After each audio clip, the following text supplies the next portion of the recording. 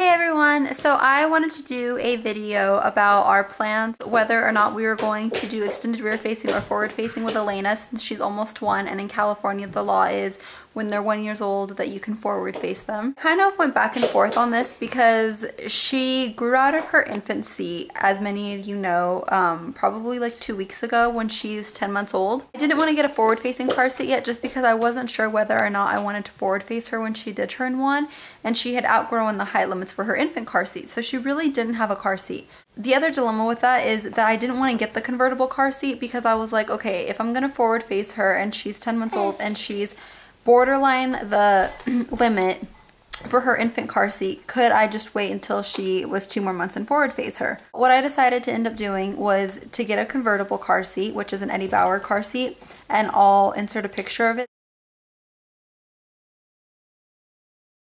And I decided to get the convertible Eddie Bauer car seat because I wanted to be able to do extended rear facing with her if that's what we chose to do. So basically I don't really have an age. Most people say 2 is when they decide to forward face, or even longer. And I know all of the dangers and the cautions that come with it. I've done tons of research, so I totally know all the car seat safety stuff. And so I don't honestly know when I want to turn her around. I want to say around 1.5 that I'm going to forward face her. I don't know.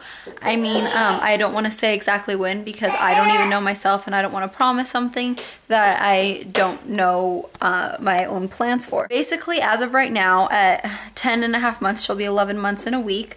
We are still rear facing her because that's the law. And when she turns 1 year old, the Eddie Bauer convertible car seat that we have right now will allow her to rear face until she's 45 pounds. Excuse me guys, I had to switch rooms because Helena was trying to go up the stairs. I'm thinking around 1.5, maybe 2 years old, we're going to forward face her. She's actually a pretty good baby rear faced, and I know it's 10 times safer, and she just does really, really good with it. I know some kids cry and really don't like it, but she's a pretty good extended rear facer, which is why I feel comfortable leaving her like that. I know a lot of people want to turn their kids around just because that's the way that they're better in the car, but with her, she's really, really good. So as for now, we're going to keep extended rear facing. I do have 2 Graco car seats, which I'll insert a picture.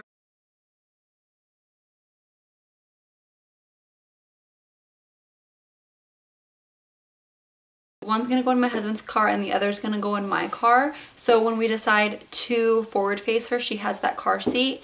And then the Eddie Bauer convertible car seat that we have right now, we're going to give it to my in-laws, which is super nice, by the way. If anybody needs a convertible car seat, I highly suggest the Eddie Bauer one. The comfortability factor of that car seat and everything. I just love that car seat. It's really awesome. I haven't tried the Graco one, so I can't really do a review on that.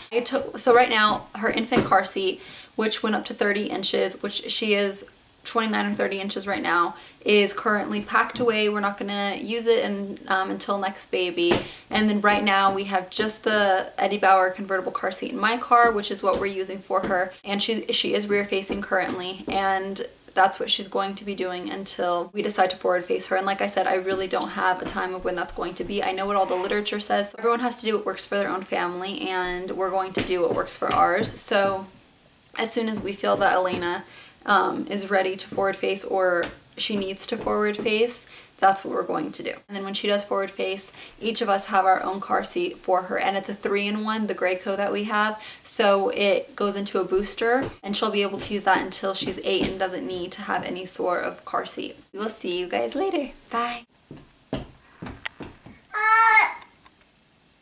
What are you doing, miss?